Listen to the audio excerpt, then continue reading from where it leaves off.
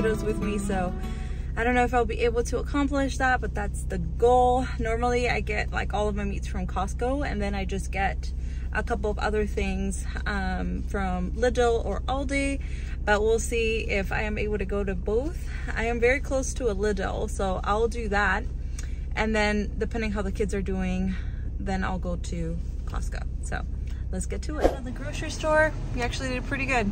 Happy about that.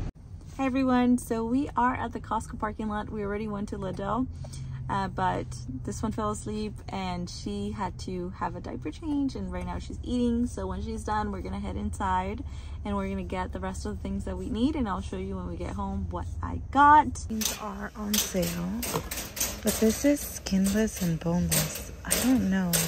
It is 22 grams of protein more than this one. This is the one we normally get. So I don't know which one to get. I usually get this one, which is way more expensive. Nowadays it's so expensive. But this is the second option. My husband just got some from Food Lion, so I'm not gonna get any today, but this is a good option as well. It's delicious.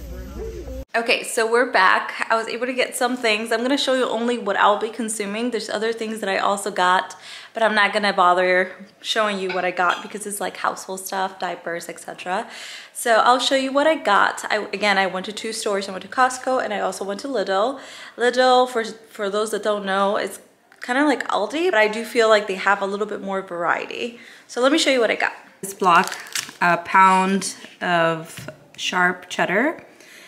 I also got some thighs with the bone in. I don't know how I am going to be cooking these because normally we will grill them, but we live in an apartment now, so I don't know how I am going to cook them. If you have any ideas, please let me know. I have no clue. We typically either use the oven or the cast iron to cook, or the slow cooker, but I don't think I'll use this in the slow cooker. Anyways, please let me know if you have any suggestions. That'll be really great. And then I have some chicken wings. They are $3.99 a pound, quite expensive. The non-organic ones from Kirkland have a lot of liquid in it. I have no idea what they're putting in there, but it does not look good. So I ended up getting these that are more expensive. Now I have splurged a little bit on the ground meat situation. This is like $5 something per pound.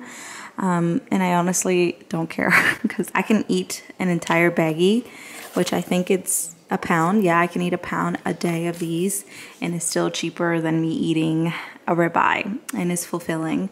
Now, I'm not saying that I will do that, but I have done that in the past, and it is super delicious. I just season it with like garlic, onion, and some salt, and I'll do maybe some black pepper. I have done some marinara sauce with it as well, and some cheese. What is the name of that cheese? And it's an Italian hard cheese, super delicious. Can't remember the name. I also have as like toppings, I use sour cream, and if I don't have this, I will use my Greek yogurt. I'm running very low on this. I didn't buy this today, but I wanted to show you that this is normally what I will buy if I go to the organic store, but now that I got this today, I'll probably be using this instead. If I feel like having a taco bowl, which I probably will do since I have some of the cheddar cheese, I can season this with like some taco seasoning and it will be just as good. And then I also have some grass-fed butter that is salted. It is just as good as the Kerrygold one, and it's a bit cheaper, so you know, I will just continue to buy this instead of the Kerrygold. I also wanted to show you this, though I didn't get it today, I got it last week. It is this seltzer water that is just as good as sparkling water. It's actually a bit better in my opinion. And the sparkling water, I feel like it's overpriced right now. So I got a 15 bottle seltzer water of this for about $7 and some change. So you can say like $8. Much cheaper than San Pellegrino, Perrier, and all those. Even the Kirkland brand sparkling water is a bit overpriced. So we're enjoying that cold. Now I typically get the Wild Planet sardines from Costco, but these were on sale. I have not had these before. They do have olive oil, which I'm not a big fan of, but you know, because there's just so much that comes with olive oil. Sometimes it's not even olive oil, they mix it up with something else. I'm not saying that they do, but typically they do. Like the olive oil industry or oils in general is a bit sketchy. So yeah, this is skinless and boneless. Also another thing that I'm not quite a big fan of, because I do enjoy my sardines with skin and with bones. So I don't know how it's gonna be, but it was much cheaper than the one that I normally get. So I thought that it will be a great deal to get this instead. So I got it, and this actually has more protein than the ones that I typically get. The ones that I typically get have only 17 grams of protein per container. This one has, where is it? 22 grams of protein, which is pretty good. And I will normally have 1 can of sardines with like boiled eggs, some hot sauce, and yeah, it will be just delicious.